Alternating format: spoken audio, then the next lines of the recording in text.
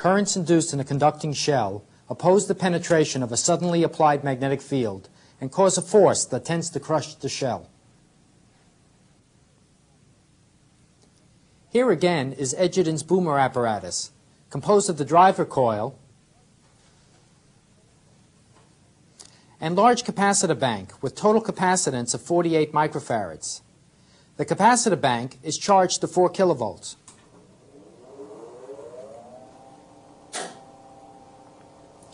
Discharging the capacitor into the coil with this trigger generates a large transient current in the coil, which in turn generates a large magnetic field.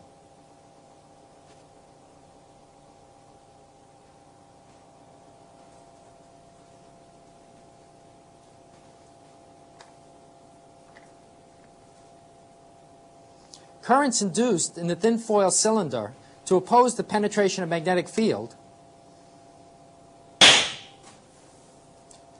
cause a radial inwards force on the cylinder that tends to crush it.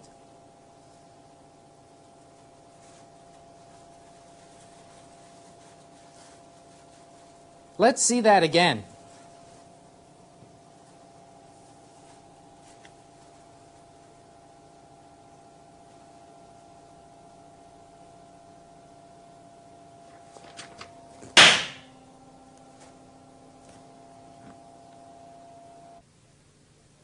With this time constant in mind, let's see what the actual fields are.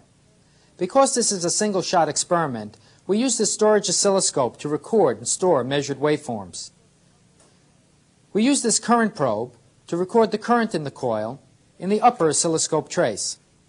Its gain has been adjusted to 500 amps per centimeter. This small 200-turn coil is placed just above the driver coil to record the time derivative of magnetic flux on the lower oscilloscope trace.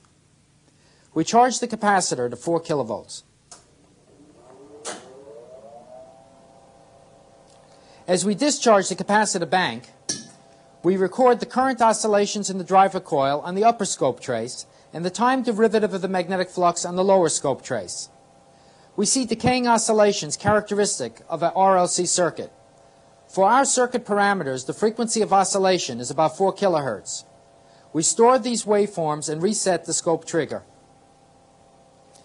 We now place the foil cylinder around the magnetic flux sensing coil.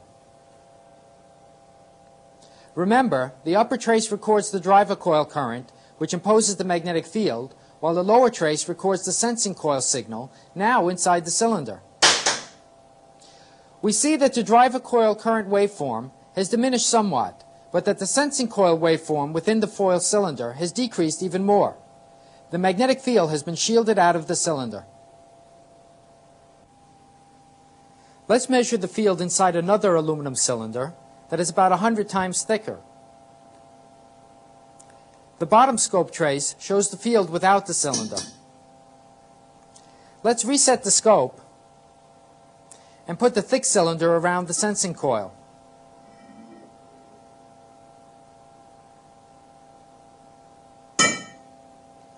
The new lower trace is essentially zero. For omega tau m of order 100, the magnetic field inside the cylinder is greatly reduced.